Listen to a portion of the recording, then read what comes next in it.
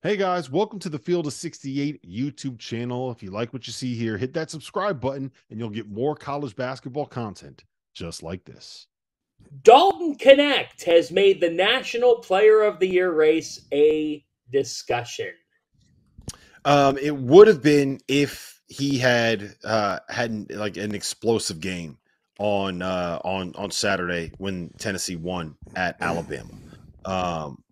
Because the argument would have been Tennessee's a 1 seed. This is what they've done as a 1 seed, and they wouldn't be anywhere near a 1 seed if Dalton Knecht wasn't this unbelievable superpower of a human being playing basketball, right?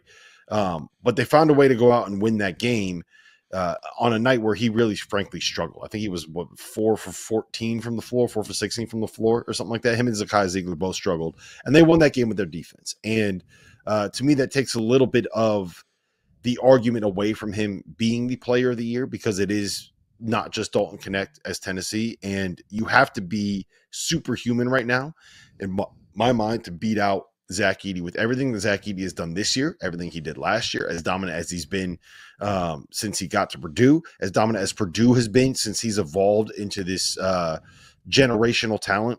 Like, you have to be superhuman if you're Dalton Knecht, and I don't think that he has been superhuman enough. He's the second best player in college basketball. For me, all due respect to your guy, RJ Davis, Tyler, for me, Dalton Knecht is the clear-cut number 2 guy in the National Player of the Year race, but he's still going to be number 2. And that's, I think that we kind of get a little bit of, it gets a little stale when someone is as good as Zach Edey has been for so long. It's like the argument with LeBron James. It's like Jokic right now when it comes to MVP, right? He is very clearly the best player in the NBA and very clearly the most valuable player in the NBA. But because we need to have something new to talk about sometimes, we kind of ignore that fact and end up voting elsewhere when it comes to that award. But it's Zach Edey. He's National Player of the Year. Dalton Knecht hasn't done enough.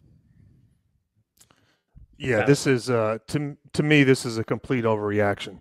Zach Edey is a National Player of the Year. He's the most dominant player in college basketball. He affects the game on both ends. Defensively, I know he doesn't put up the blocks that you think he would, but he changes and alters shots around the rim. You can't deny what he's done. And Dalton Knecht's had a good year, but he's the third best player in college basketball. RJ Davis is the second best player. He can get you a bucket whenever you need it.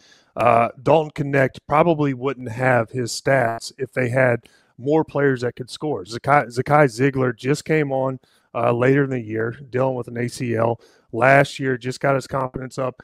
But they needed him to score like he did. He had to put up numbers. And I would look at RJ and say he has more weapons.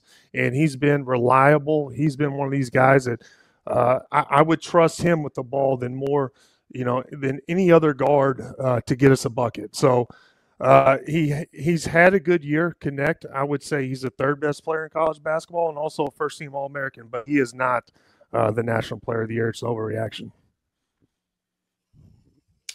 Yeah, I'm with you. Zach Edey had this National Player of the Year award lined up when he decided last May 31st that he was going to be coming back to college.